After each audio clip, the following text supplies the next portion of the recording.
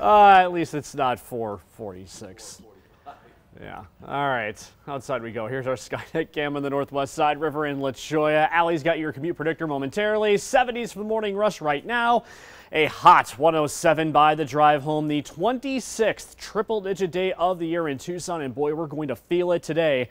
104 to 108 across Metro Tucson. Temperatures across the board 4 to 6 degrees above average for this time of year. It's a classic hot June day across the Sonoran Desert. Maybe a little relief in sight heading toward the end of the week.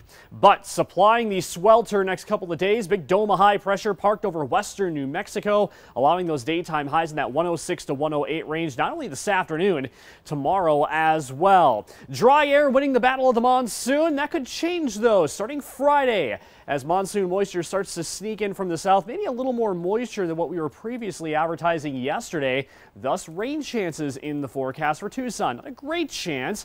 We put that monsoon prediction index at 1 out of 10 for your Friday, 3 out of 10 on Saturday.